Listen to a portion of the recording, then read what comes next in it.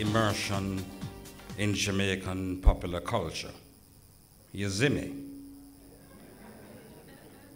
So, how have we done over the past 25 years? Well, you don't know. Chisel my nizzle. Having made those deep and profound opening remarks, it now gives me great pleasure to introduce the chairman of the Broadcasting Commission, Professor Hopeton, you don't know, Dunn. Professor Dunn.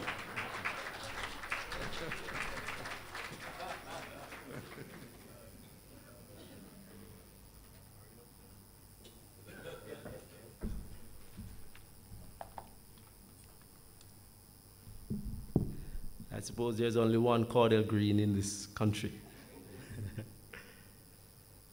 Master of Ceremonies, distinguished guests, it is a pleasure to see each of you here this afternoon.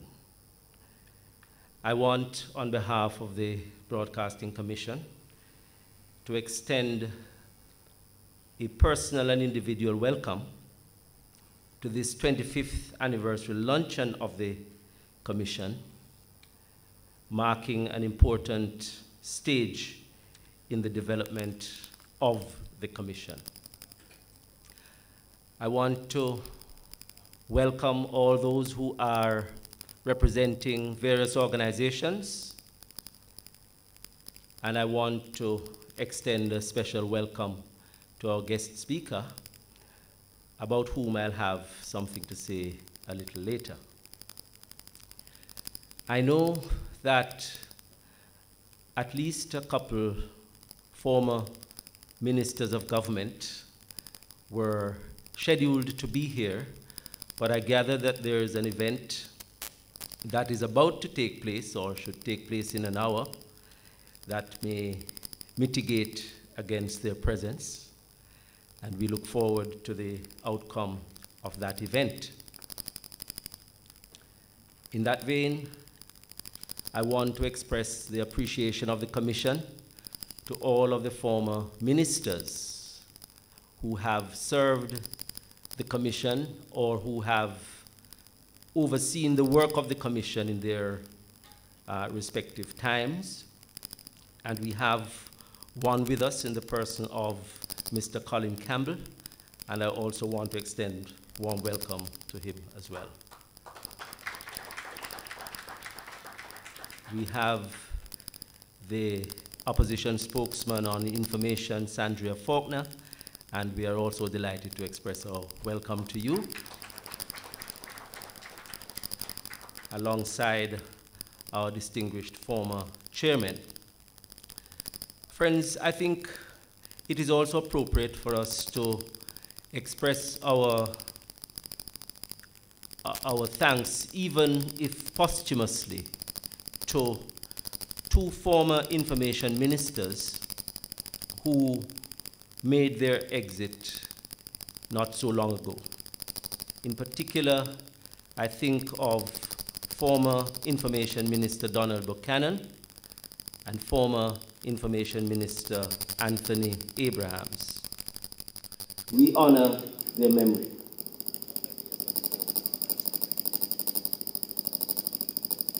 We are also especially delighted to make our greeting and welcome to the licensees present, to the commissioners present, to members of the Secretariat staff, to representatives of our sister regulatory agencies, and colleagues from the public sector. Now, ladies and gentlemen, long before the notion of youth in national leadership broke so dramatically on the political landscape, the Broadcasting Commission had invited a young man called Andrew to address us on this very special occasion of our 25th anniversary. In so doing, we recognized that entrepreneur Andrew Clareman would bring to our deliberations not only the energy and insight of youth, but also the experience and acumen of someone who has built his own company in good times and difficult times, working in the field that we are a part of, namely information and information systems, and in particular, digital information services.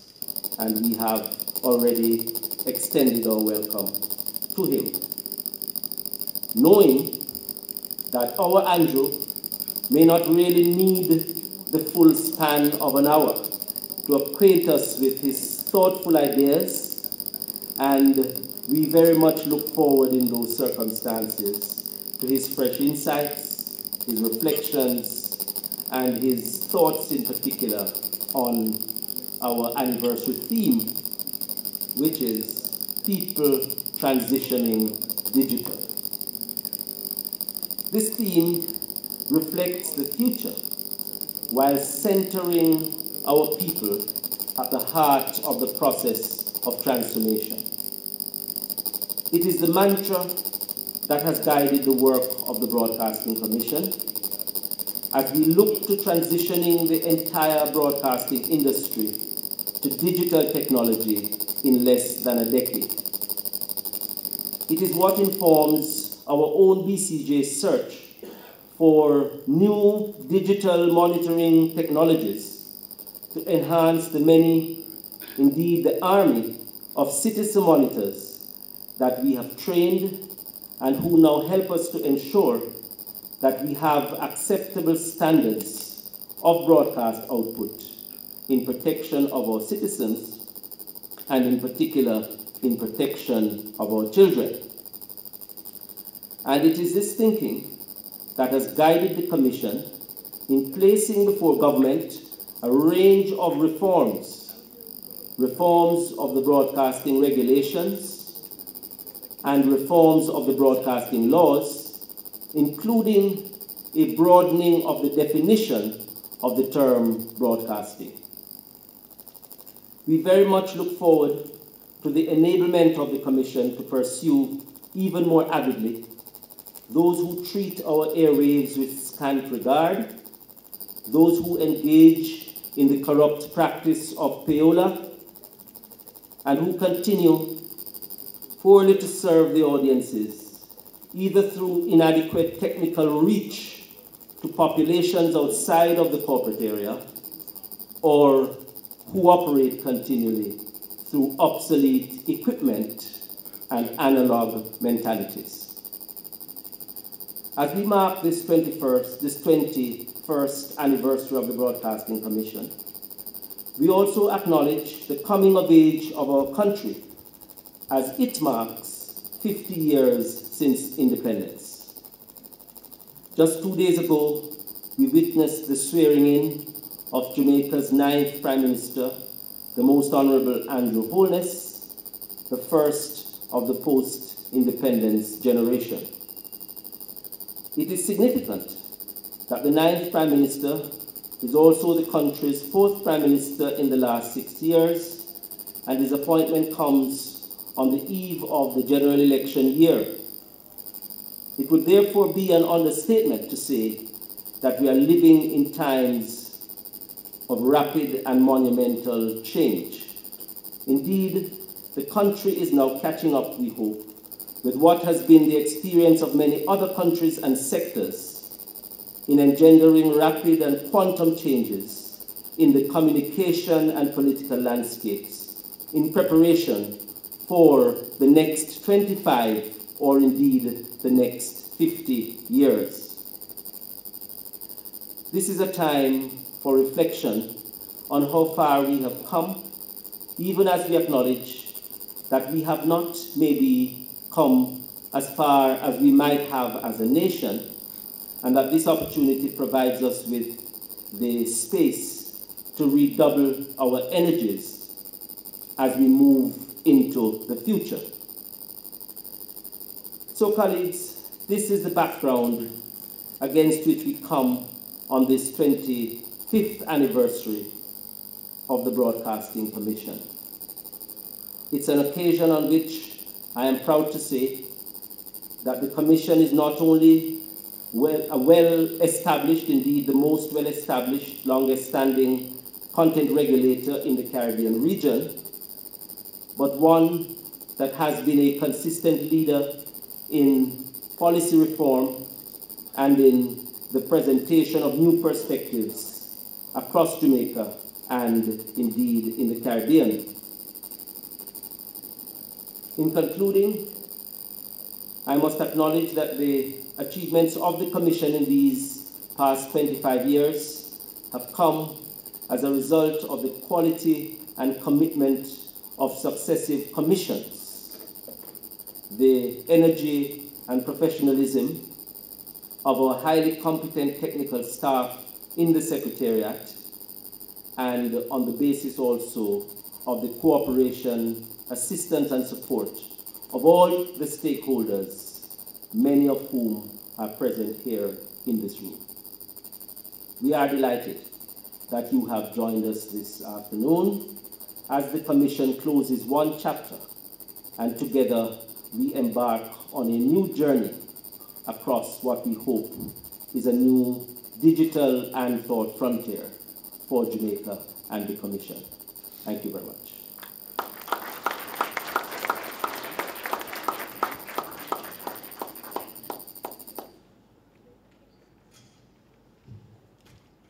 Limited and Andel Foundation Limited. Together, those entities provide communication solutions for many corporate entities, individuals, typical households, and new age home offices. In 2010, he formed a new company, Intelligent Multimedia Limited, to focus on the digital out-of-the-home advertising market, which is expected to be the next big, significant area of growth in the advertising sector. It is particularly significant that the guest speaker is one of only 3 individuals in the Caribbean to be designated as a digital signage certified expert, DSCE. And this is but a synopsis of his background. It therefore comes as no surprise that in 2007, he was nominated for the Jamaica Observer Business Leader of the Year Award. Please welcome Mr. Andrew Pearman, CEO, the Anbel Group.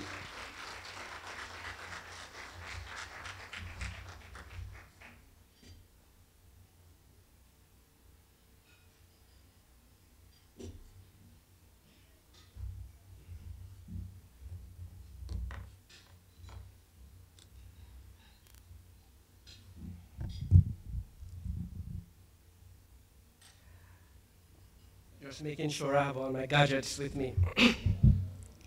Master of Ceremonies, Mr. Cordell Green, Chairman of the Jamaica Broadcasting Commission, Professor Dunn, former commissioners, staff of the Commission, titans of industry, special guests, members of the press, ladies and gentlemen, good afternoon.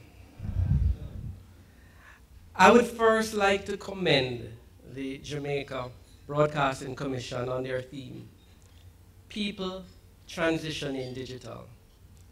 We celebrate with you this milestone, and we are appreciative of what you have managed to achieve in 25 years.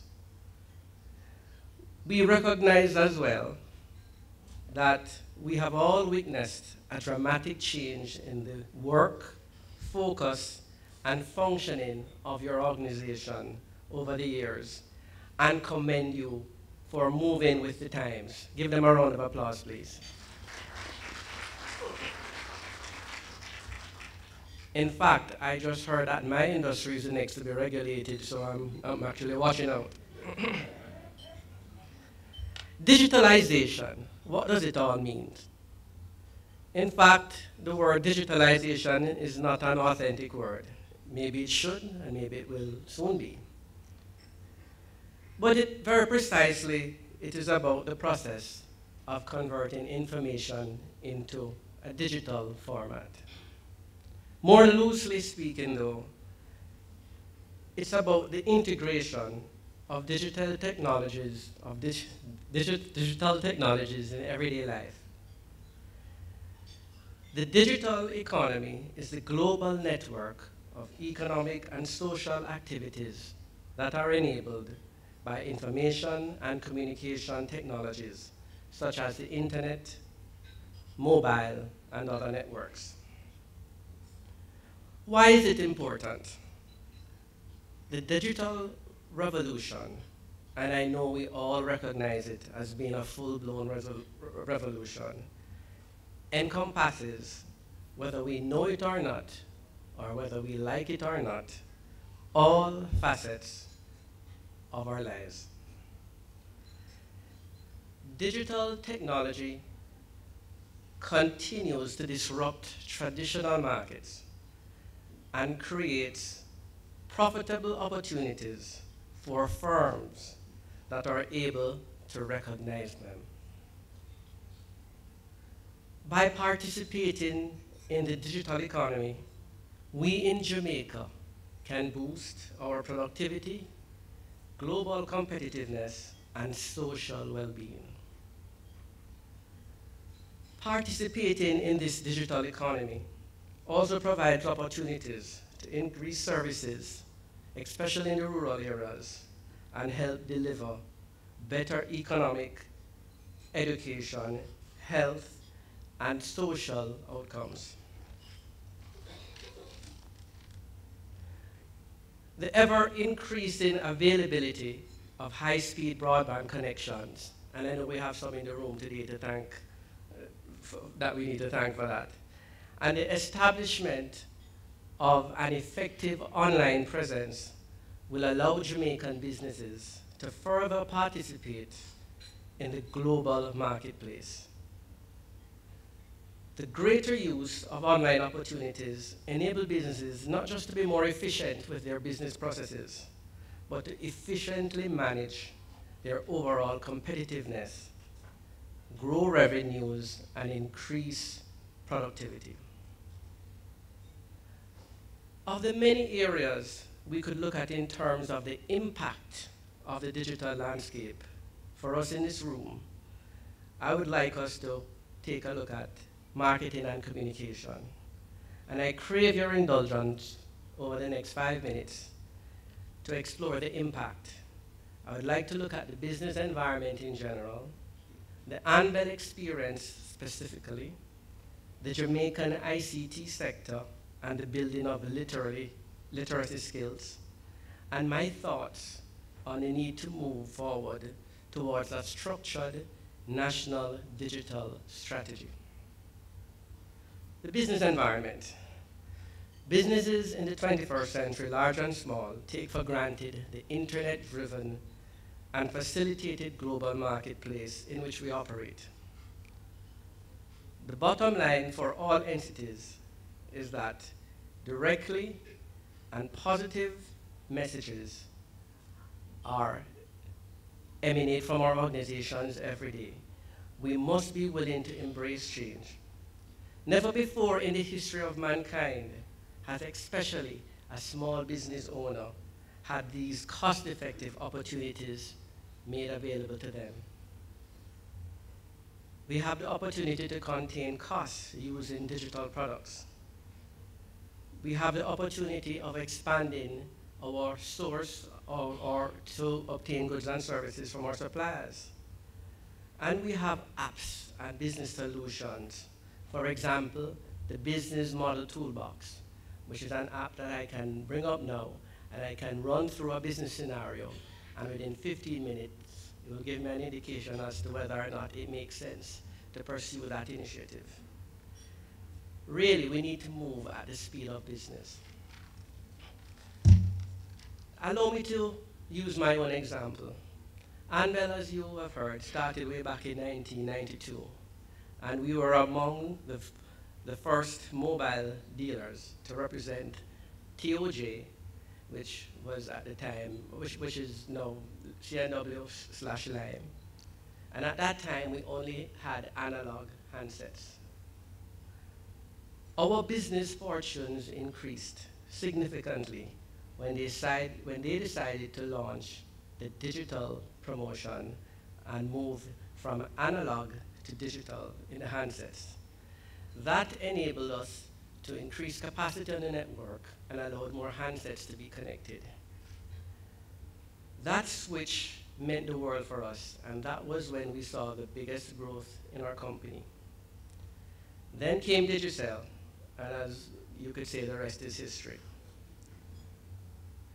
After the mobile era, we began to find and look for new ways to leverage this emerging digital landscape. And since then, we ventured into internet and VoIP. And thereafter, the true testament of digitalization came when we launched our two most recent companies. The first, as you heard, was Intelligent Multimedia. And Intelligent Multimedia is about narrowcasting as opposed to broadcasting. But somehow we still got under the radar of the Broadcasting Commission. And it's about the targeted nature of advertising. We look at geolocation, customer lifestyle and activities, as well as time of day advertising to reach a new market. IML is built on the premise of out-of-home advertising. And of course, it's all about targeted messages to specific locations at specific times. Now, not for one moment do we pretend that digital signage is replacing traditional media. So you guys, you don't have to worry. But what we're saying is that they play a different yet complementary role, and it must be combined and coordinated into a single, cohesive, and impactful communication package for your clients. And secondly, and one that I am very passionate and proud of, is the launch of our trade exchange portal. Why? Because I believe it has the opportunity to be a true game changer. What we have done is set up a trade community where members leverage their excess capacity and can trade this excess capacity among the other members. Not only does this help businesses by saving cash, but it allows our members to use this digital technology to help themselves, not just by way of trade, but by how they conduct the business itself. It has opened the door for new media advertising, social media, content creation, and a host of other digital products and services for which companies can use their excess capacity to be a part of the digital landscape, rather than the use of hard cash. The members of the exchange also benefit from an online, real-time marketplace and get exposure to the digital trading floor. And again, what we have seen and what we've been able to do over the past couple of years would not have been possible had internet, even though the penetration is not where we want it to be, but it would not have been possible without the work and investment of companies seated right here. We noticed, however, that one of the challenges we faced was finding the requisite skill sets to help us take advantage of the digital opportunities in a marked way. To this end, our Honorable Prime Minister, at the time was the Honorable Minister of Education, maybe still is, has demonstrated his willingness for a public-private partnership with the ICT sector. And I'm proud that they are looking at ways of, one, aligning the education needs of the ICT sector with that of the Ministry of Education, and two, most importantly, effectively coordinating investment and philanthropy in the educational sector. Because far too often we have a goodwill field, both here at home and abroad. But when the assistance comes in pockets and it comes in pretty much unorganized, it's a little difficult to gain maximum use of it. So by putting this all under one body, we can better leverage the resources and make the most of it. And a note on the ICT scope. People tend to think of the ICT sector as call centers. But in reality, it's much more. It consists of IT, as well as telecommunications, broadcast media, and all types of audio and video processing and transmission. The term actually is now used to refer to the merging or the convergence of audiovisual and telephone networks with computer networks.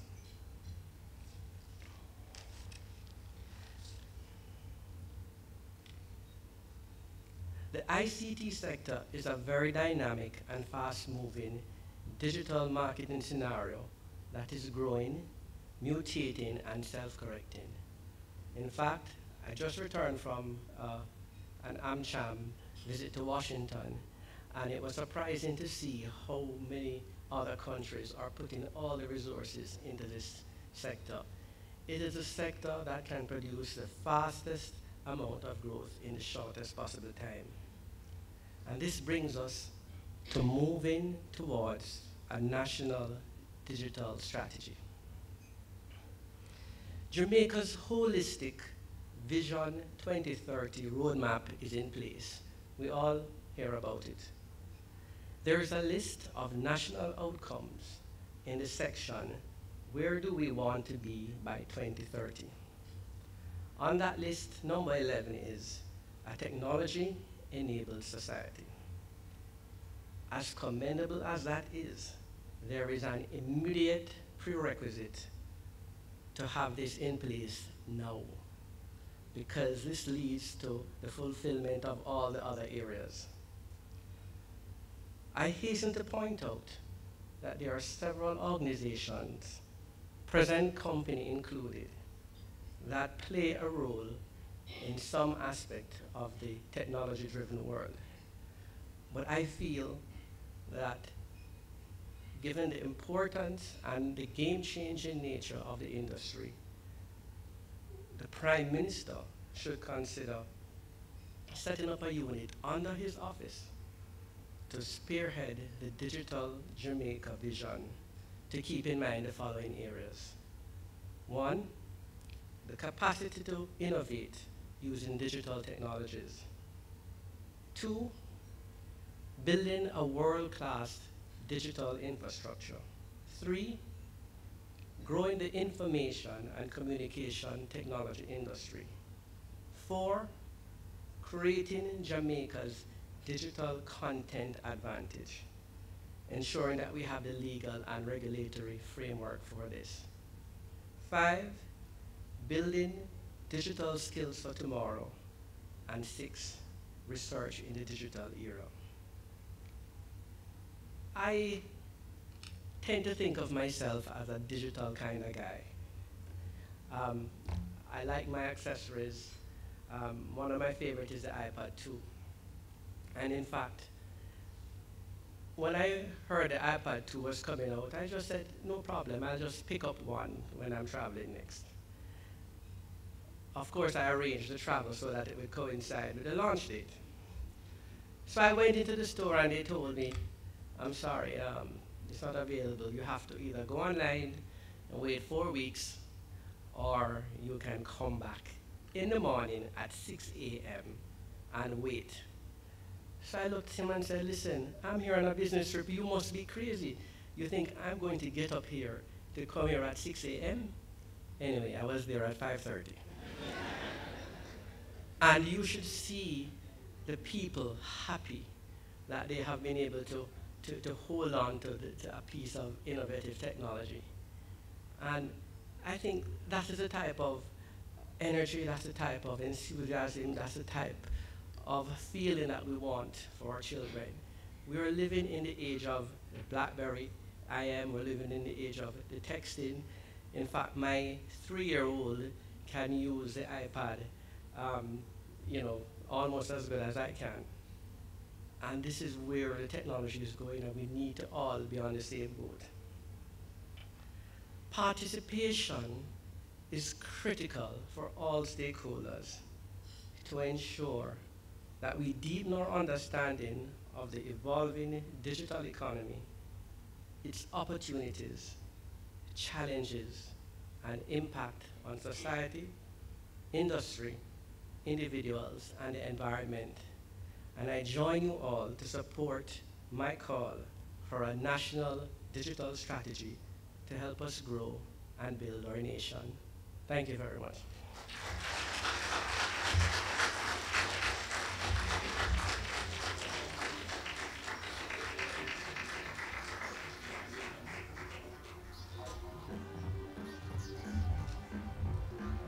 Ladies and gentlemen, another round of applause, please, for the guest speaker, Andrew Pearman. Thank you, Andrew. In commemorating its 25th anniversary, the Broadcasting Commission invited primary school-aged children to enter a poster competition themed "The Future is Digital." Over 30 entries were submitted and judged by Miss Petrona Morrison, Director of Visual Arts at the Edna Manley College for the Visual and Performing Arts, who is here with us, and Mr. Oswald Mattis, Head of the Visual Arts Department at Edna Manley College. This afternoon, we are pleased to announce the first, second, and third place winners. They will receive trophies. These will be presented by Commissioner Rosemary Vernon. They will receive trophies and a cash award towards their further education. The teacher who assisted the first place entry will also receive a prize. In third place is a very, very young entrant, 9 years old, Aliyah Gooden. Aliyah is a grade 4 student at the New Day Primary and Junior High in Kingston. Her entry was commended by the judges for its strong composition and use of color. Aliyah receives a trophy and a check for $10,000.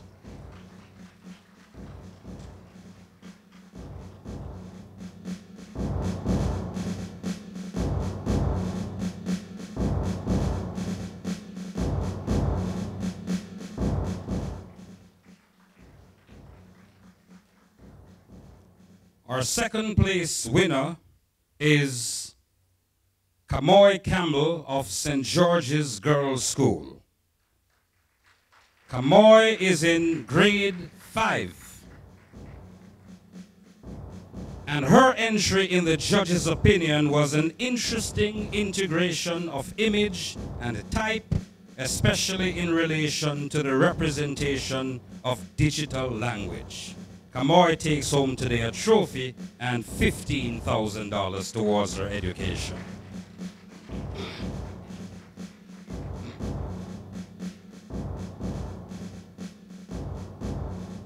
Now in Jamaica, around election time, which is this time, Colin started to fret. He's saying, I shouldn't be here, you know. I don't know why no people have me here eat up food and I'm shut up on the road.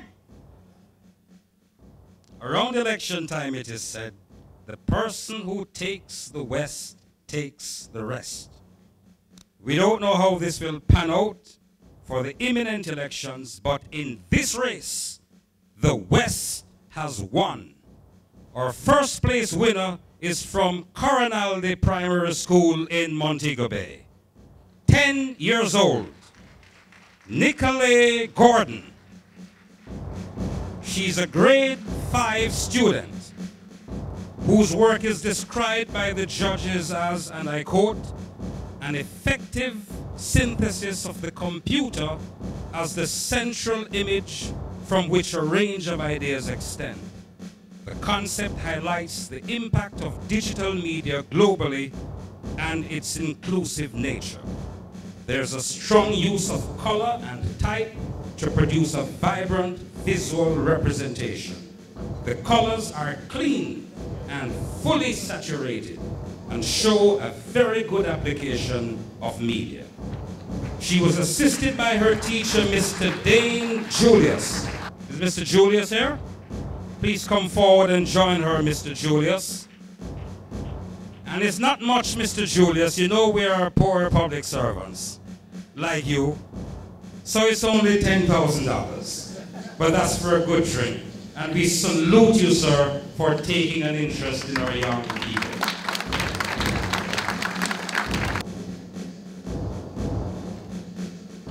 Could we give them another round of applause, please? Thank you very much, Mrs. Vernon. Another major activity to mark the 25th anniversary was the high school essay competition. And students between the ages of 12 and 17 were invited to submit essays on the Commission's anniversary sub-theme, The Future is Digital. Over 40 entries were received from students across the island. The scripts were evaluated by a team of senior educators and experts in ICTs, led by Chief Judge Dr. Melody Williams, who is here with us today. She's Literacy and Technology Advisor on the USAID Jamaica Basic Education Program. The presentations will be made by Commissioner Elaine Foster-Allen. This afternoon, we are pleased to announce that the third place winner is 12-year-old Etienne Mackenzie, who is a grade 7 student at Ardennes High School. Someone is receiving for Etienne. Has to be.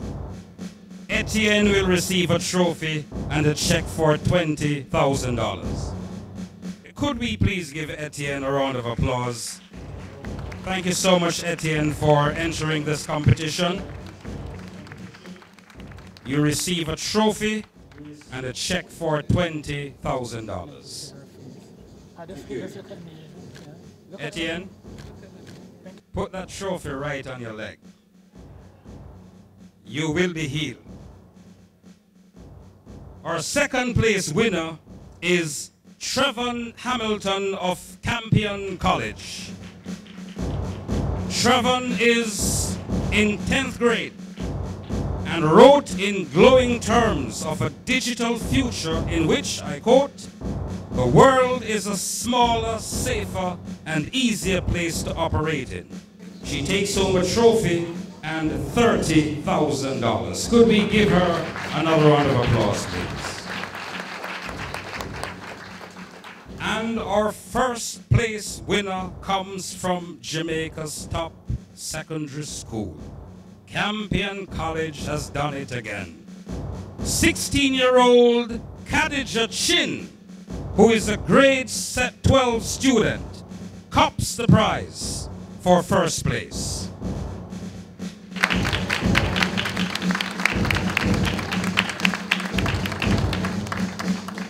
Is it schedule? Is it the schoolwork? Well, I tell you what they've said here. They've said that your work was far ahead of the rest of the field. While describing the plethora of conveniences facilitated by the digital age, Kadia was careful to note a potential downside to a technological dependence, the isolated and sedentary lifestyle of some members of the fingertip generation. Could we have a round of applause for the winners? Now, in July 2011, students from the island's universities were invited to submit proposals for a $250,000 research grant in commemoration of the Commission's 25th anniversary. This is a one-off grant, and it was created specifically to support research encompassing digital futures and falls within the Broadcasting Commission's research program for this financial year. The recipients of the Broadcasting Commission's 25th anniversary research grant are Miss Terrian Virtue and Mr. Oliver Hilton, MPhil candidates in Information Technology at the University of Technology, UTech. Oliver was part of the 2008 team which represented UTech up to the national semifinals in Microsoft's Image Cup competition. Terrian was valedictorian of UTech's graduating class of 2009, and in August 2011 was the first runner-up in the Miss Jamaica Festival Queen competition, having earlier cupped the 2011 Miss St. Catherine Festival Queen title. Terrian and Andre's research project will be supervised by Dr. Paul Golding, who is here with us today, Senior Lecturer, School of Computing and Information Technology at UTech. The pair will examine the feasibility of digital switchover in Jamaica from a consumer perspective. And I invite Carleen Salmon Johnson, the Assistant Executive Director, to take over proceedings. And you can call us Jack and Jill. We don't mind. Good afternoon, ladies and gentlemen. It is my privilege this afternoon to take you through the Staff Long Service Awards. Contrary to the name, they won't be very long. The first president of the newly independent United States of America, George Washington, once said, "Associate yourself with men of good quality if you esteem your own reputation, for it is better to be alone than to be in bad company." Ladies and gentlemen, it is our pleasure this afternoon to recognize 8 men and women of excellent quality, whose years of service to the Broadcasting Commission have contributed to the milestone that we celebrate this afternoon. We invite Commissioner Claude Robinson to come forward. He'll be making presentations on behalf of the Commission to our long service awardees. We begin this afternoon with Mrs. Agandi Limi.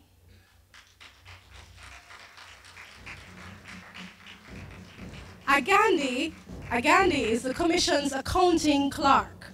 She joined the Commission in March 2001, and she's well respected by her peers for her quiet and industrious nature. Agandi is a lover of sci-fi movies and country and Western music. And another interesting thing is that her father was an ardent admirer of Gandhi, Mahatma Gandhi, after whom Agandi is named. Please give her a round of applause.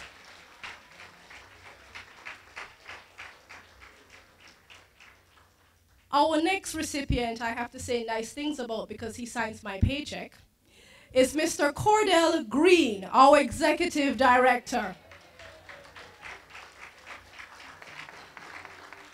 Now, Cordell really needs no introduction, except to say that he has ably captained the ship at the Broadcasting Commission for the past 10 years.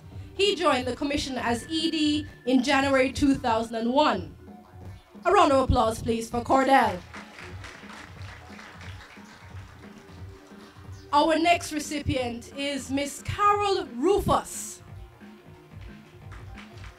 Carol is our Monitoring and Customer Service Officer, one of 2, and she's one of two voices you're likely to hear at the Commission if you call to make a complaint or a query.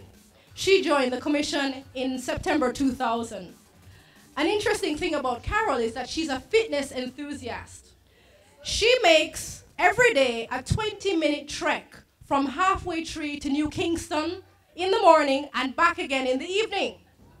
And of note, she's usually at work well before 8 a.m. A round of applause for Carol, please.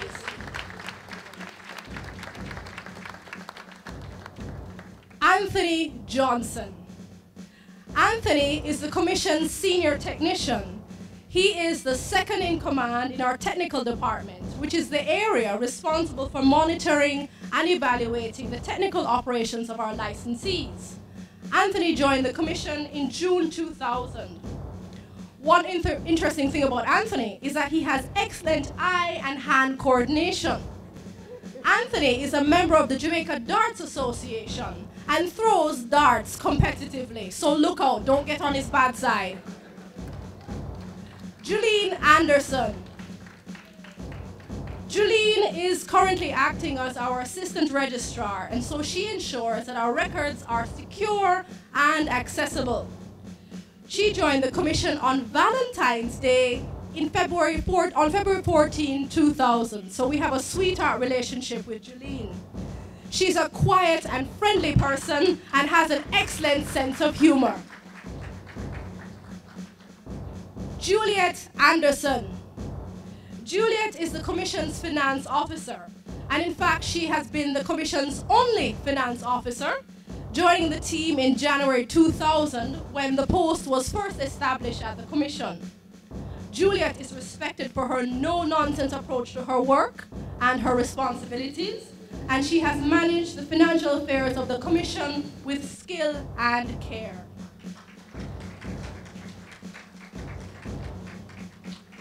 Winsome Cousins. Winsome is the other voice you're likely to hear if you call the Commission to make a complaint or a query. Winsome is the other Monitoring and Customer Service Officer at the Commission, and she joined the staff in July 1999. Now, I don't know if it's something about this department, but Winsome is also an avid walker. She walks 45 minutes every day from New Kingston to Mannings Hill Road. So that alone deserves a round of applause. Winsome, of course, joined the staff in July 1999. Commissioner Robinson, thank you very much. At this time, we're going to invite our chairman to come forward to make the presentation to the longest serving member of staff. We invite Ms. Claudette Peart to make her way to the podium. Claudette is the Commission's senior accountant, and this past June, she celebrated 15 years at the Commission, having joined in 1996. Claudette often recalls that when she first joined the Commission, she brought the staff complement up from 2 persons to a whopping 3 persons in 1996. Today, of course, the Commission staff stands at 25, so we've come a long way since then, in the past 15 years. The Broadcasting Commission congratulates all our awardees and thanks them for their dedication and commitment. A round of applause, please, for all our long service awardees. Since its establishment in 1986, the Commission has been served by 7 distinguished chairmen, beginning with our first chairman, the Honorable Glenville H. Owen, Mr. Gordon Wells, the Honorable Eric Francis, Mr. Lloyd A. Vermont, Mr. Dwight Wiley, who served us for only 8 months between February 2002 and September 2002 when he passed away while still in office, Dr. Simon Clark, and our own Professor Yodunno Dunn, who has served since 2006. This afternoon, we're honored to be joined by 2 of our past chairmen, Mr. Lloyd Vermont and Dr. Simon Clark. We'd like to invite our Executive Director our chairman, Professor Dunn, to come forward as we present some tokens of our appreciation to our two past commissioners. We invite Mr. Lloyd Vermont to come forward.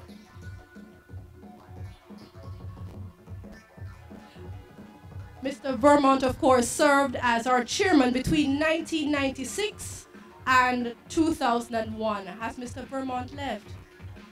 Okay. All right. Well, then Dr. Clark. We'll invite Dr. Clark to come forward, please.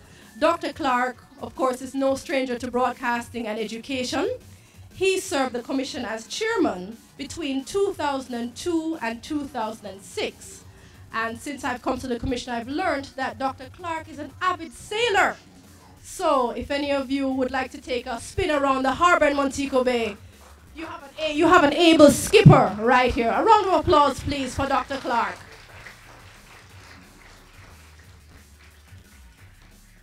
Okay, Cordell, will you receive? Okay, all right. We now invite Cordell to make the presentation to our commissioners. Our commissioners are appointed to serve 5-year terms that are renewable. The current commission's term will come to an end on October 31, 2011. On behalf of a grateful nation, we acknowledge and thank the commissioners for their sterling service in regulating the electronic media sector over these past 5 years. We invite Mr. Neville James to come forward as we present a token of our appreciation to our commissioners. Mr. James.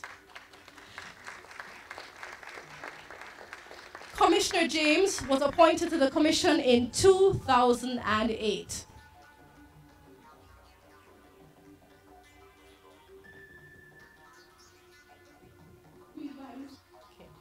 We invite Mrs. Hyacinth Lindsay to come forward. Mrs. Lindsay has served the commission since 2007. And as you can see by our screen here, that they also serve active lives in other areas of society.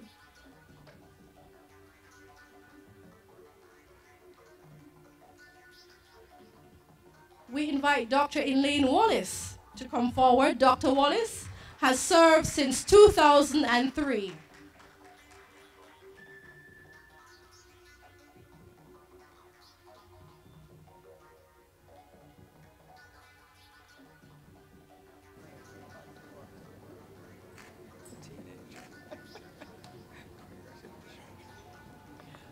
Mr. Claude Robinson.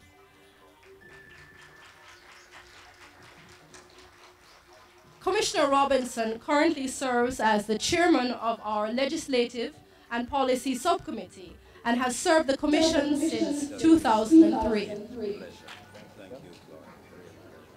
A round of applause, please, for Mr. Robinson. Mrs. Elaine Foster Allen. Mrs. Foster Allen is the chair of our Finance and Administration Committee, and she has served the commission since 2003.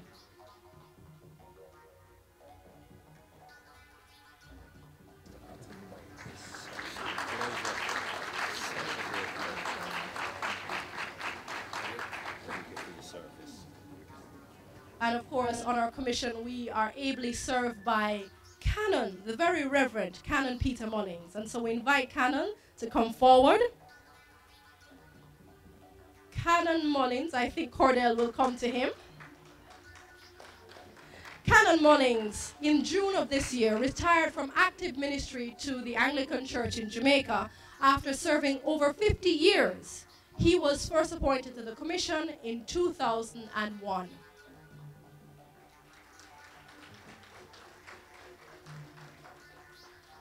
And now to one of our longest serving commissioners, Mrs. Rosemary Vernon.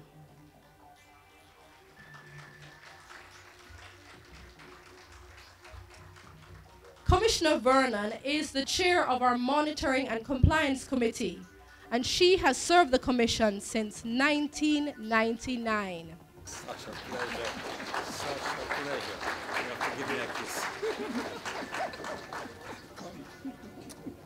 Congrats. Okay. And now at this time, I'm going to invite Jack to rejoin Jill on top of the hill.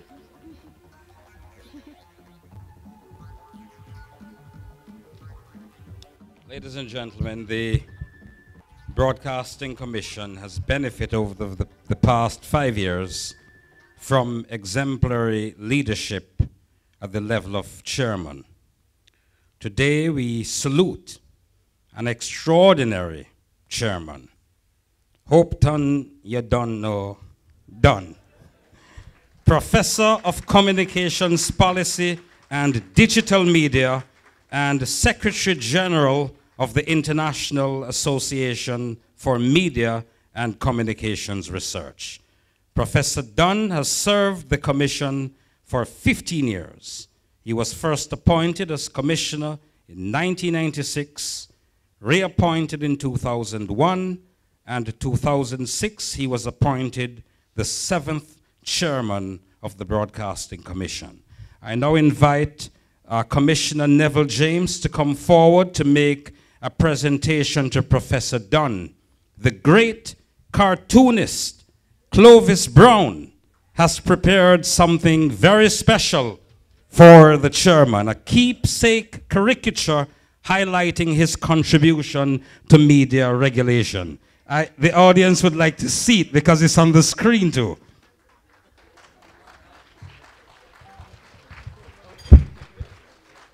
Clean air, cable regulation, no daggering, and the like.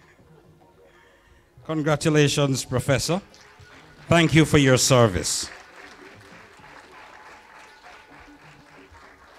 Professor, may I ask you to remain on stage, please? We'd like to invite Mr. Lloyd Vermont to come forward now to receive his presentation from the Commission in appreciation for his past service as chairman. Ladies and gentlemen, Mr. Lloyd Vermont.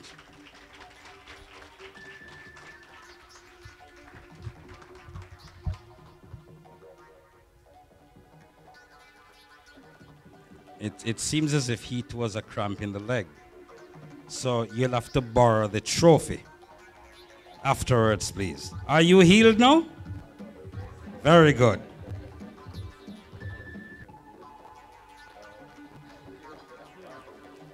Thank you, Chairman and Chairman Emeritus. Ladies and gentlemen, we thank you very much for having joined us today to commemorate the 25th anniversary of the Broadcasting Commission.